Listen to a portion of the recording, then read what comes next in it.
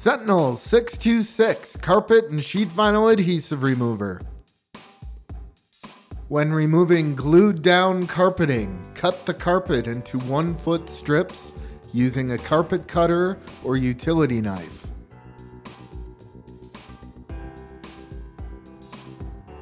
Mix 1 part 626 to 1 part water.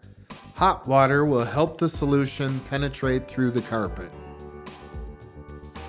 Pour the solution directly onto the carpet with a coverage rate of 25 to 30 square feet per gallon. Spread the solution with a squeegee, push broom, or carpet roller to ensure even coverage.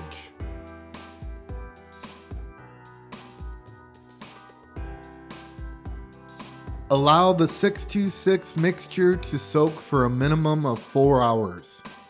Covering with plastic and leaving overnight to soak may be needed. Starting along a wall, pull the carpet strips from the adhesive. Vice grips or carpet pullers may help with this process. Apply undiluted 626 directly onto the adhesive. Spread the 626 with a squeegee or push broom to evenly distribute the remover. Agitate the 626 with a push broom and allow the product to soak for a minimum of 60 minutes.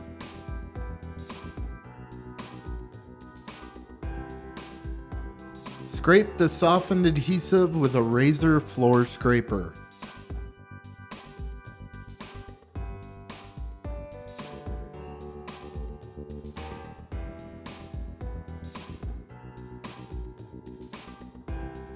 In some situations, a scrubby pad may be more effective at removing dried out adhesive.